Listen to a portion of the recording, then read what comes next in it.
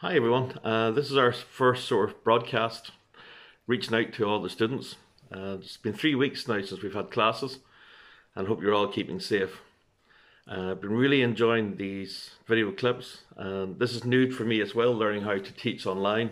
So usually we do it in classes, and it was always been in my mind to develop an online program, and we're working on that at the moment. And a program where we can teach people all over Ireland and Europe on our online program. But more of that later on as the weeks develop. So far I have given out 6 lessons and you've been doing really well. So one of the things I just want to talk to you about is how to train online. There is sometimes this ability to suddenly look at all the tapes and then just repeat what you've just seen. But the purpose of the training is for you to learn on your own. And in CELAT, there are 2 main ways for this to be done. The first way is through juros. Juros is the upper body movements. And this is really about learning how to develop technique and learning how to do them properly and learning to get the breathing with them. So start off learning them slow, and then you can add in speed and strength later on. But try not just to do it once or twice and then video film yourself doing it, because that's not really the purpose. So even if it takes you longer, 1 week, 2 weeks, 3 weeks to learn one juru, just spend the time on learning that juru. And then once you've learned it, the next stage really is the understanding of the movement. This is sometimes known as level 2, understanding the movement of the juru. And this is where we learn how the body moves with that juru. And once we practice it and learn it, the third stage is what we call mastering it. And mastering the juru, you need to do it at least like 1,000 times. That might sound a lot. But the great thing about the Pukla Chimandi juru is that there are 18 of them, but 9 of them follow juru number 1 and 9 of them follow juru number 2. So even if you practice the first 6 jurus 20 times, that's 180 times. So if you practice that 4, 5, 6 times doing that amount of jurus, you start building up your reputation and you start looking good. After you get that understanding and you're mastering the techniques, the next stage is really functionalizing it, and we will be working on that later on in this online program. Functionalizing means learning how to make the technique work on the street. Where do you get all the self-defense techniques? Where does it come from you? From inside your own body, and bring that actually out. And then the 5th stage is maintaining it. It's keeping it inside your system the whole time. So if you learn a new juru, you learn a new technique, you still retain the knowledge from your past training. And this is what makes the difference between an ordinary student and a good student and a really advanced student. So it's really important that you practice. How often do you need to practice?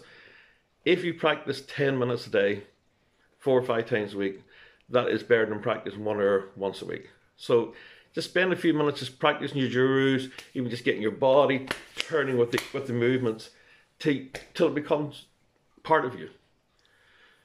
The second stage of solo training is what we call Lanka. Lanka is the lower body. So this is like the footwork drills. And we have really done some of these in class, like walk the line, the female triangle, which is sometimes known as Lanka Tiga. And in lesson 60, you're discovered Lanka Umpat, the 4 directions. And again, practice footwork. You can practice footwork with the jurus or just practice Lanka on its own. But it's also good for your leg strength and being able to move. Attacker can't hit what they can't find. So if you're not able to move or get out of the way of a punch or a strike coming towards you, it is not good for you. So really practice it. The third stage of these training on your own is what we call the breathing and meditation exercises. These are known in Pukla Chimandi as the Tanaga Dalam exercises. And already I've given you one for breathing out from here, moving in, and then doing the solo training. But inside the jurus as well, they are breathing exercises.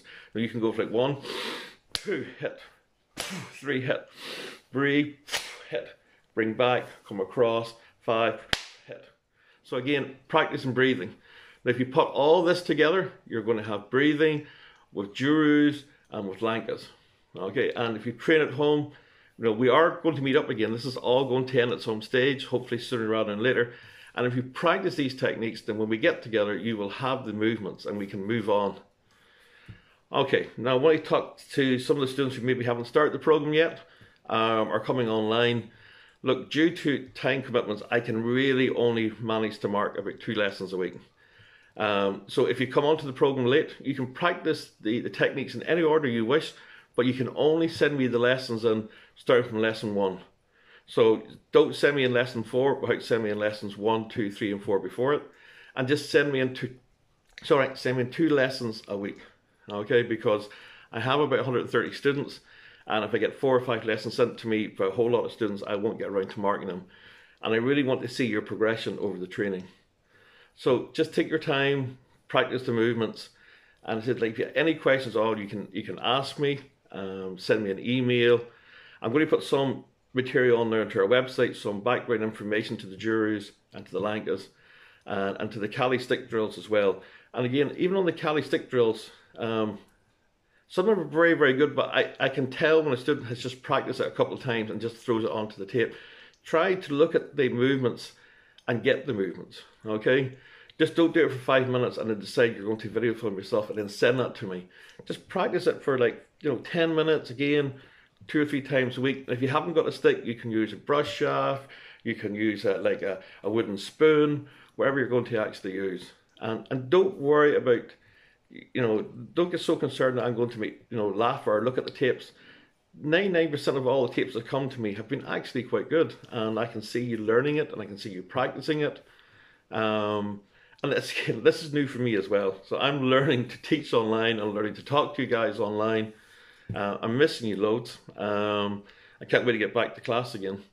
So listen, just practice over the next few weeks. Again, if you have any problems, just email me. If I don't get straight back to you, I will get back to you at some stage.